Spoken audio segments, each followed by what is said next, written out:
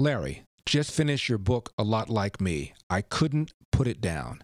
Love hearing your take on politics and life. You are an inspiration. Keep on making us on the right proud. Respectfully, Kurt. Same day. This is from a gentleman named Matthew. We lose Kobe, and you're still around wasting oxygen. Life is truly not fair. So I responded to the gentleman and I said, Uncle Toms don't die. Speaking of death, I was asked by several people yesterday who was the gentleman who was talking about the death of Kobe Bryant. And I'm sure you're referring to Doc Rivers. Doc Rivers is the coach of the LA Clippers, whose game between the Lakers last night was canceled in honor of Kobe Bryant.